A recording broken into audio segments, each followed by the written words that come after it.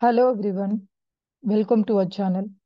So today our topic is going to be on AWS Government Cloud of US.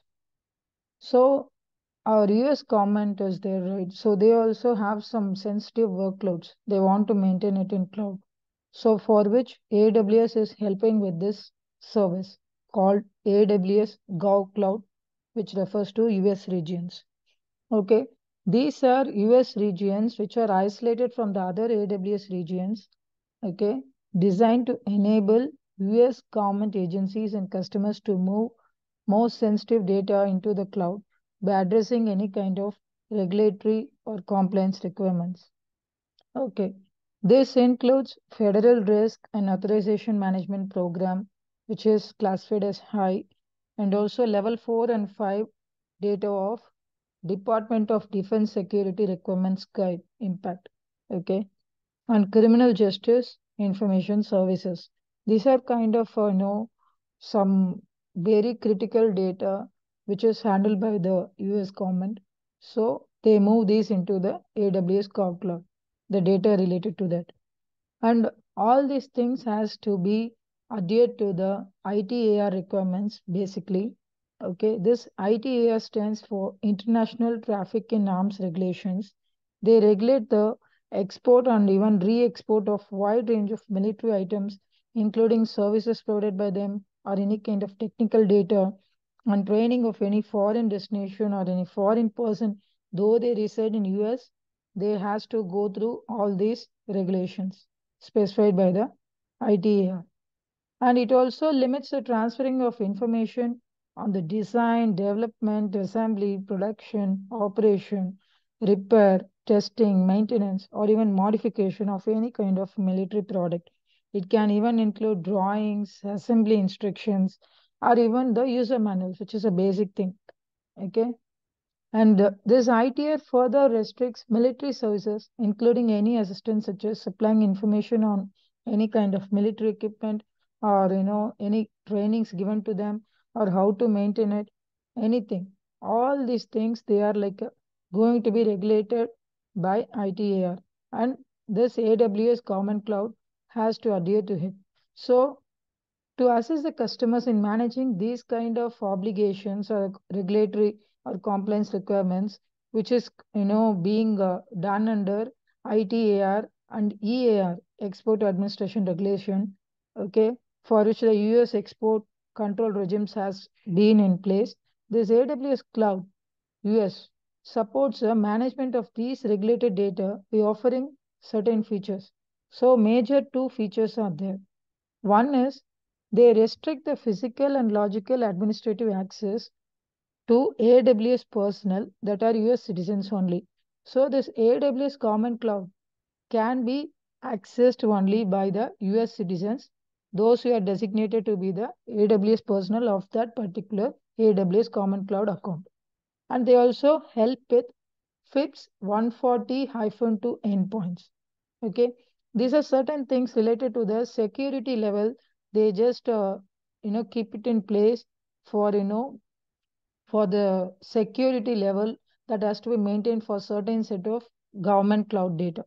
Okay, and this AWS Common Cloud US, it refers to both ASW AWS Common Cloud US West region as well as US East region. Okay, you can run workloads that contain all categories of controlled unclassified information. So just be clear on this unclassified. So all the data that goes into the government cloud, basically they don't want to classify or provide any open classification so that it goes out. Okay, so they just keep it unclassified, thinking everything like is a kind of most sensitive thing, but they place the control over it. So it is like controlled unclassified information data and also other government oriented data. But again, if you ask me, okay, other data, if they want to take something out from the cloud and use it inside that particular government cloud account, they are allowed. Yes, publicly available data is also can be handled and it can be coming into the AWS Common Cloud with appropriate permissions given. Okay.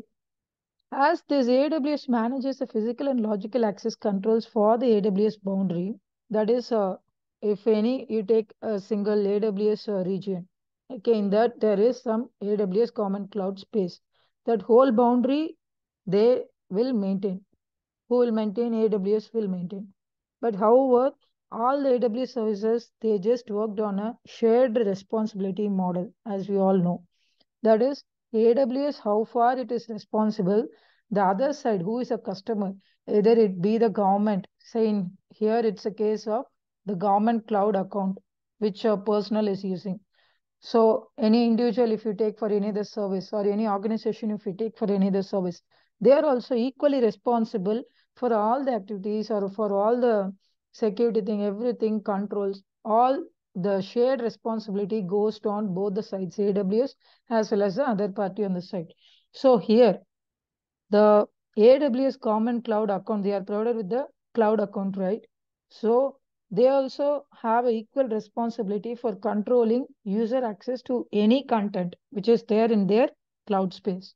So this is how, guys, AWS is helping a lot for the government, US government also, to save or utilize or manage anything, any activity they want to do it in their own cloud space.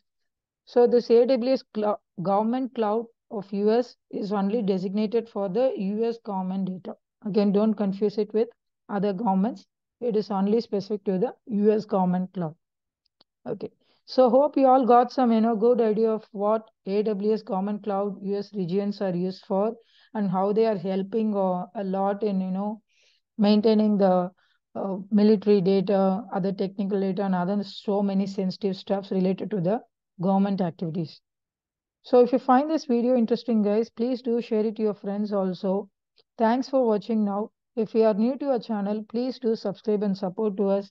If you want us to cover some topic in future, and you want any kind of different playlist, so we are having so many playlists in our channel. If you see, if you want us to start with any new playlist also, please do post it in the comment section. We'll try to start with a new playlist, or come up with a new video for the topic you're requesting for. We are ready to help you. This channel is dedicated for learn at your fingertips. All you have to do is just come to our channel and see, check for some content and try to get some knowledge over it.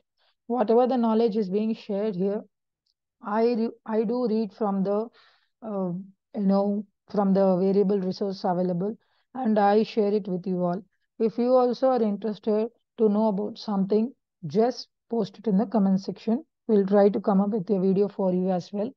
For now, it's a VK signing off. All of you take care. Bye.